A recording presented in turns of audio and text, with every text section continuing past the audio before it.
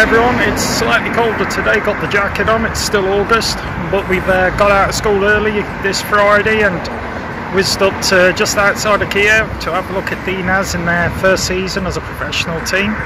We came here last year, went to a different stadium, but we're at the main stadium today.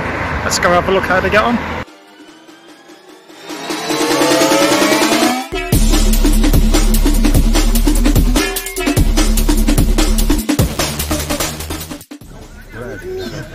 Interesting start here. Man sent off and refusing to leave the pitch.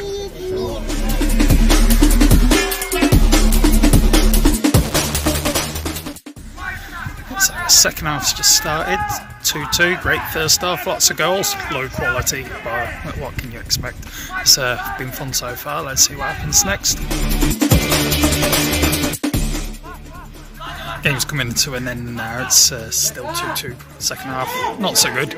But interesting little story. Found out that one of the local boys here for Dinaz has been called up for the Ukrainian under-20s. All credit to them.